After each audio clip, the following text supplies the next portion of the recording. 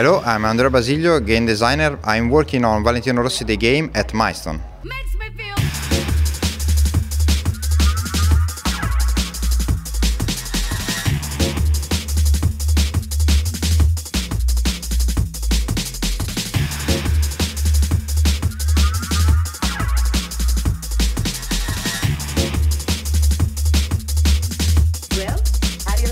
Well, when we start to thinking about a new MotoGP game, we want to make something completely new this year.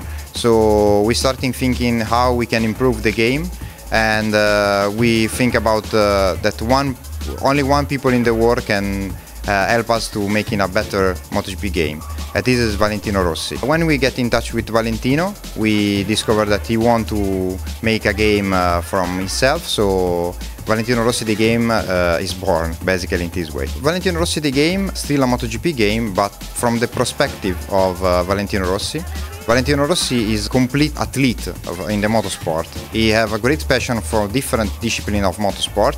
So we recreating all these disciplines in the game. So in the game you will find MotoGP, rally, flat track, and drift, because he like a lot of drift, and also the R1M races. For the flat track, that is a discipline that Valentino like a lot. He made actually a proper place near his home for making improvement his skills in flat track. We did a particular physics model completely new for this game. Flat track is a discipline really different from other disciplines. So it's quite similar with motocross, because the bikes are similar, but it's a completely different discipline. So for this reason we create a new physics system. Flat track is really different from motocross. It's similar because they use the same bikes, but it's very different because there aren't any jump. It is all about riding on slippery track and drifting. On the MotoGP part, we work on different aspects, especially this year on suspension and on a new tire system. The new tire system is changing a lot the physics part of the game, especially in changing direction. This year the feeling of changing direction is more faster. We follow a lot of our fans that ask us to have more reactive bikes in the cornering and also on the changing direction situation. As a MotoGP game, we include the rally section of the game. Is based on the Rally of Monza. Valentino did this rally every year. This rally is really particular because it's set of iconic Monza track. They did a lot of special stages inside the Monza track. We start with the physics of loop, obviously, but we improve also that in the game. So the car is more reactive. Because this rally is really in a closed situation with tiny passages, so we have to have a car more react.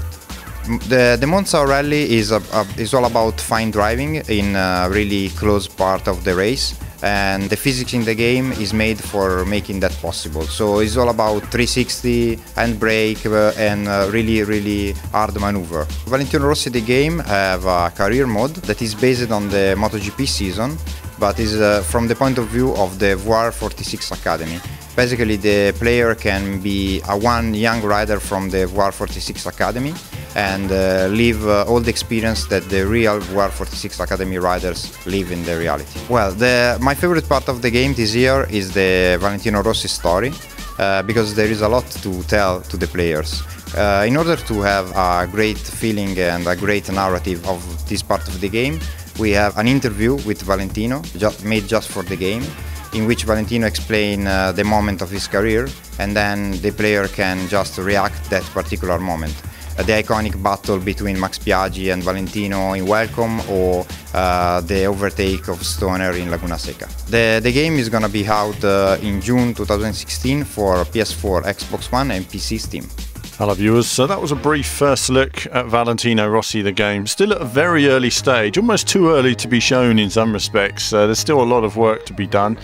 Obviously potential there at the moment, but in terms of the flat track racing, the riders seem to be very stiff, and visually it's not necessarily as spectacular as I'd like it to be. In some respects, a part of me would still like to see, this sort of graphical level or higher frame rates. The MotoGP itself, there is a change to handling, but there is this new sort of squealy tyre effect at the moment, which for me is... well, let's have a listen to it. So you can see there it's quite defined, and it really, the squealing is to give you an idea of when the tyres are spinning on every single corner. And at the moment, you know, that might happen on some corners, but you just don't hear it above the noise of the bike. So in that sense, it doesn't add to the audio in the game at all. So at the moment we haven't seen the car stuff and how that's going to be. I mean, obviously I enjoyed playing Sebastian Loeb Rally, but from I mentioned at the time, it didn't have the exterior sort of physics on the car, you know, and that needs to look right in the replays. And you know, it's getting all the handbrake turns just right. You know, it's a really tricky course, the Monza Rally, so that has potential as well. But that's it from me for now. Very early first look on this, and there'll be some more coverage and reflection on it as we see later code further down the line. But like and subscribe, all the rest of it, and there'll be more from me very soon.